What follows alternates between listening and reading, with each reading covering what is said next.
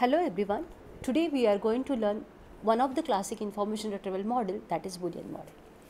So learning outcome for this session is students will be able to create Boolean model and will be able to retrieve the documents for a given query using this Boolean model. So what is Boolean model? It's a simple retrieval model based on set theory and Boolean algebra, a framework which is easy to grasp by a common user because we have to just think about the Boolean expressions, and then queries are specified as in Boolean expressions which has precise semantics. So how the framework is defined in Boolean model? The index terms are considered as in present or absent in a document. That is, index term weights are binary, 0 or 1. A query is composed of index terms connected by this three connectives, and, or, and, not. And then the query, essentially a conventional Boolean expression, will be represented as disjunction of conjunctive vectors. Let us see with the definition of this Boolean model. So index terms are binary. So Wij, that is nothing but the weight of the ith term in jth document, which will be 0 or 1. A query Q is in conventional Boolean expression. Once we have given a query, we have to convert it into its disjunctive normal form. So this QDNF vector is in disjunctive normal form for query Q. Whereas in that DNF we can have the conjunctive components, which is nothing but here QCC. So once we have given enter a query, we are going to convert it into its DNF, and then after converting into the DNF, we are going to find the similarity of the document, or which are the documents relevant to the given query that will be identified. So how it will be identified? Here the result of the similarity will be again binary, that is 1 or 0. So how it will be identified? We have to find any of the conjunctive component, that is QCC, has to be taken, and for all the keywords in that conjunctive components, if the weight in the that document and the component is same for all the terms, and then it will be 1, otherwise it will be 0. While looking for the example, we will say it in detail, but this is a similarity, degree of similarity or ranking of the document. Now let us see it with one example. So this is in collection. So of course in any of the search engine or the information retrieval, we will be having the collection of the text. So here 3 documents that has been considered. So what is the first task for the given collection is that we have to find the set of index terms. So there are multiple ways to find the set of index terms, like remove the stop words, then do the stemming and so on, and collect the keywords.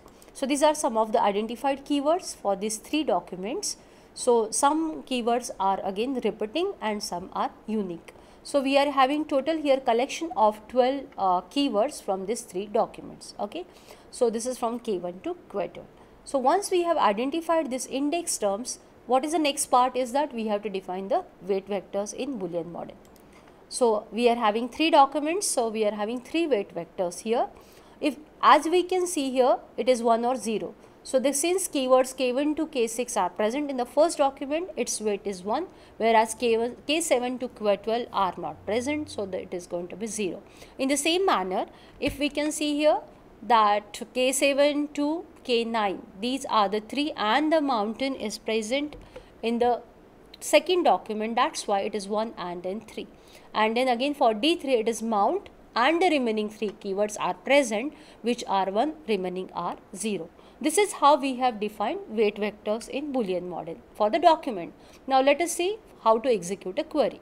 Before going for execution or retrieval of the documents for a query, what we have to see is that once a given expression or a query, how to find its DNF.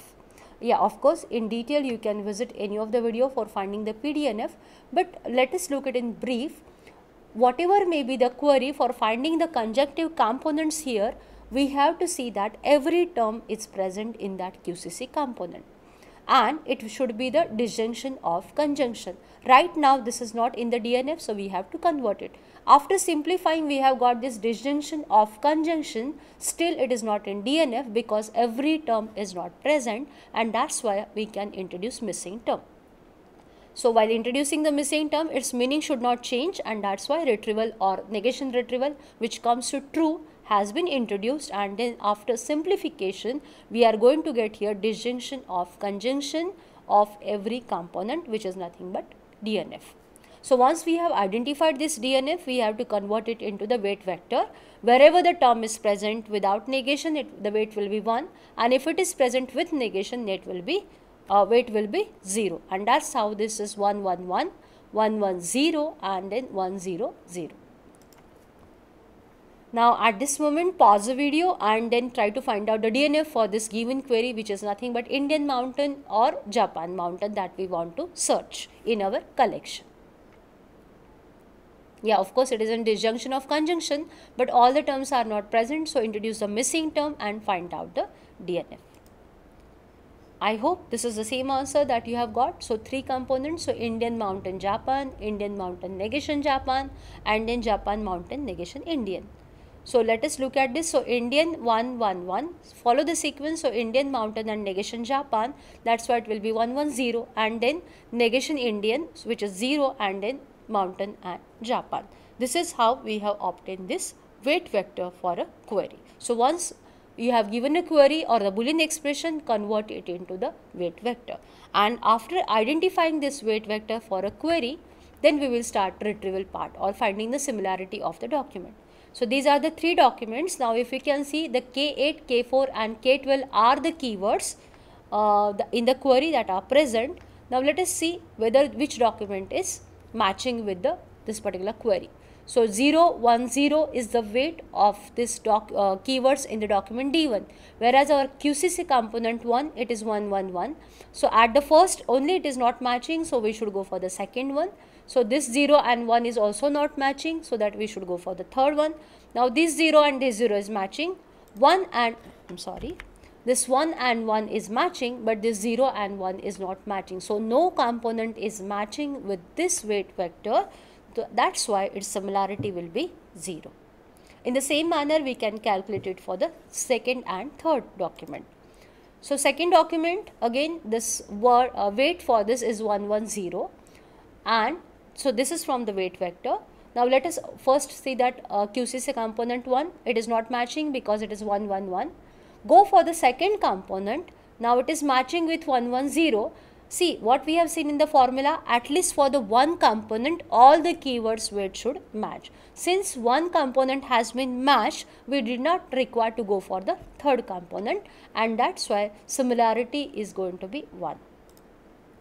Let us look at for the third document. Now it is 0 0 1. So again QCC component 1, 2 and 3 are not matching at all, so the similarity will be 0. So what we have obtained is that only relevant document is D2. Rest of the 2 documents are not valid or relevant for the given query. In this way, so what we can do is that first try to obtain the document vectors. As far as document is not changed or added, document weight vectors are not going to be changed. What is only the changing part? It is going to be the query vector that we are going to change or that we are going to enter. Accordingly, get the DNF, get the weight vector and try to match it with every component. So what are the advantage of this Boolean model? It's in clear formalism behind the model. It's very simple since it is in primary. For implementation also, we have to assign the binary weight. So just find whether the keyword is present or not and then assign. So it's very simple to implement the model. But what are the disadvantages? See, we are looking for the information retrieval, and in information retrieval we go for the approximate matching or partial matching. But in this Boolean model, it is as good as like a data retrieval. So either relevant or not relevant. So there is no partial matching in the query condition. This is one. Second thing is that giving a user need as a Boolean expression is going to be tedious task for a normal user or a layman over there. This is a second. And the third one is that due to its exact matching, what can happen is that there can be too few documents or too more documents as a retrieval. So what we want to find a next model which is going beyond this exact matching, or which will give the notion of partial matching, and that's why we should move to the next model, that is a vector model, in the next lecture. Thank you.